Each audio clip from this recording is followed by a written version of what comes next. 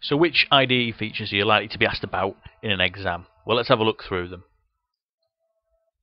First one you're going to need to know about is the editor, and this is known as Code in Visual Basic 6. So if we have a look at VB6, here's our IDE, Integrated Development Environment. If we go to View and Code, then we can see all of the code that makes up a particular program. There are other ways of getting round to finding the code, such as this button here.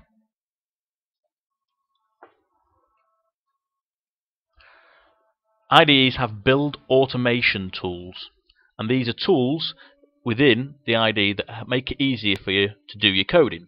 So if I go to design mode and draw on a new button, say, double click on it, then start to do some coding, as soon as I type a known command, it might pop up with some help prompts to guide me along the way, make sure I get the correct syntax, etc.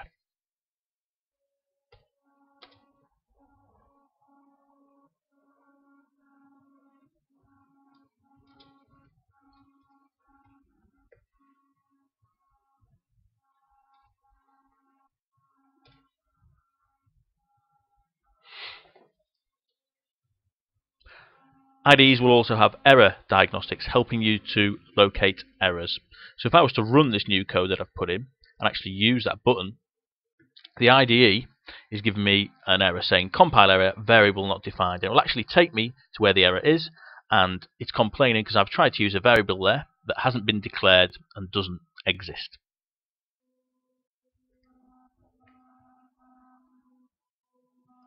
All IDEs have what is called the runtime environment. You just saw me using it there.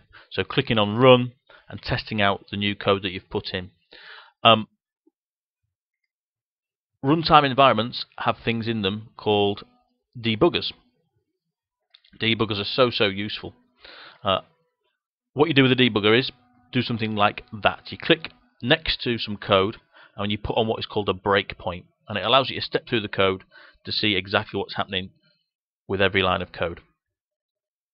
So if I was to run my program and click on that button where I've put the breakpoint on the code, then the code stops at that breakpoint.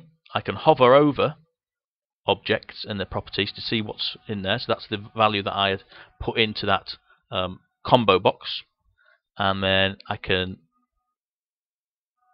by pressing F8, start to step through my code. So see, I'm not going to get an error on class name, but when I come to date, I actually left date blank, and I can hover over that to see that.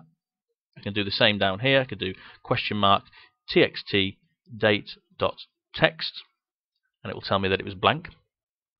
So if I keep hitting F8, I'll see that I'm starting to generate an error message here now. Please enter a date, and that's what will happen here, and I get my error message. So that's a debugger in action. All IDEs have translators, and we know about the two different sorts of translators. The first type is the interpreter, and you saw me using the interpreter there. Whenever you hit play here to run through your code, that's using the interpreter.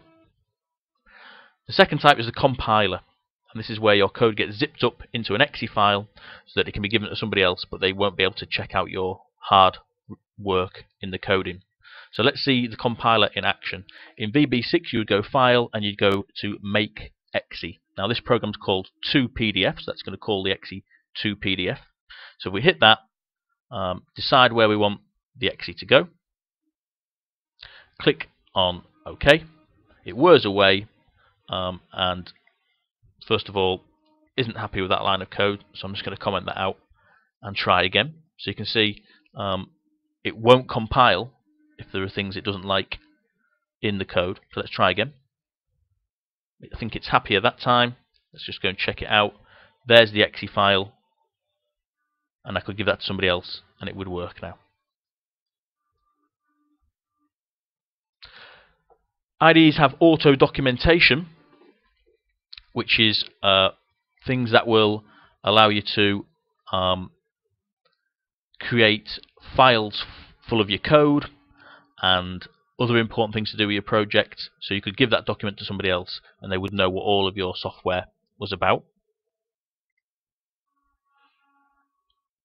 Other tools and other features of IDEs that you're less likely to be asked about in an exam, but it's useful to know about anyway, are things like the WYSIWYG designer. WYSIWYG stands for what you see is what you get, and you've seen the WYSIWYG designer in VB6 a few times, just where you design how your software looks and you put on all the things that you need.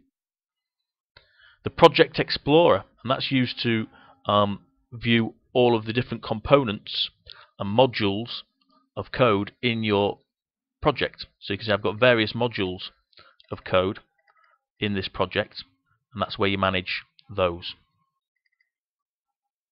There's the toolbox, which is where you pick up anything that you want to include in your project, any software controls. And there's the properties window, so when you do put a new control on, you can set the properties of it.